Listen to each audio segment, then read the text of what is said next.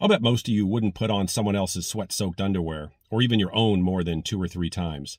So why does any aerobatic pilot think soft helmets or headset flight caps are a good idea? All you need to keep any headset in place is a strip of nylon webbing and a few pieces of Velcro. I'm on my way to the airport to make a video showing the effectiveness of this setup to withstand a negative 4G excursion with a crossover spin from +1 to -3 Gs.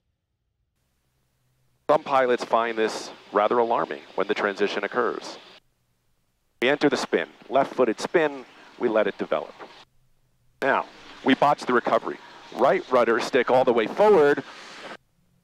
We're suddenly in an inverted spin. Recovery power, aileron, opposite rudder, elevator, and recover.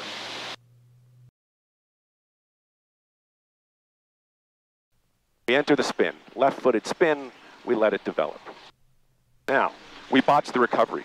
Right rudder stick all the way forward. We're suddenly in an inverted spin. Recovery power, aileron, opposite rudder, elevator, and recover. Like I said, some pilots find that transition rather alarming.